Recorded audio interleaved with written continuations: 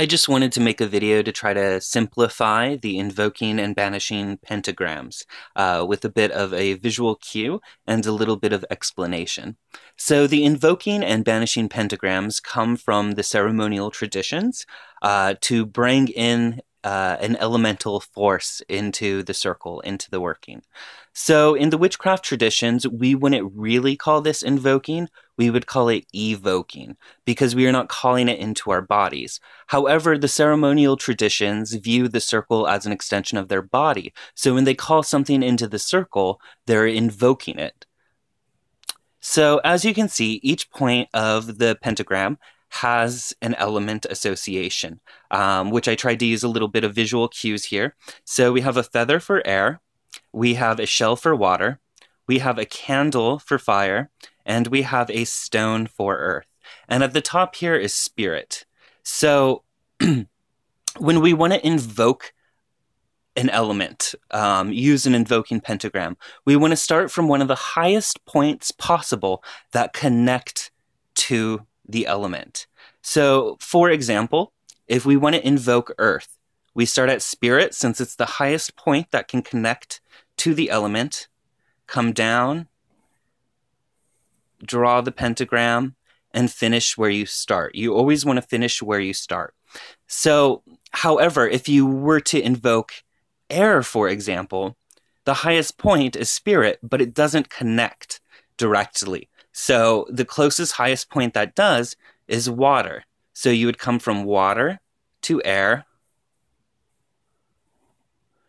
and finish. Now, to dismiss an element, you want to go in the reverse direction that you invoked it. So, for example, if we want to banish earth, we start at the earth point and move it up to spirit. We're pushing it up and away as opposed to bringing it in, down and in. So the earth invoking pentagram goes like this, down to earth and back.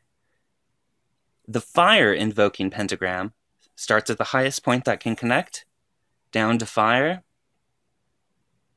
and back. The air invoking pentagram, highest point that can connect, and back. And the water invoking pentagram starts at air, because it's the highest point that can connect, and finishes back up. So to banish them, like I said, the reverse direction. So to banish earth, we go from earth back up to spirit, finish at earth.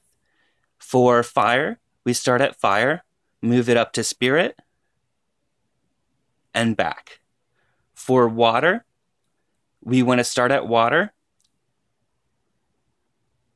and back. And for air, and back. So another thing that some traditions do, and I like to do this, but it is not completely universal, is I like to make my pentagrams into a pentacle, so adding that circle to it. So with invoking pentagrams, you want to go jessel. So you want to, let's say, invoke earth, come back to the point that we started, go jessel, which is clockwise, and finish. Now, if we were to be banishing that element, we would start at earth, come back up, finish, and then we would go widdershins, which is counterclockwise.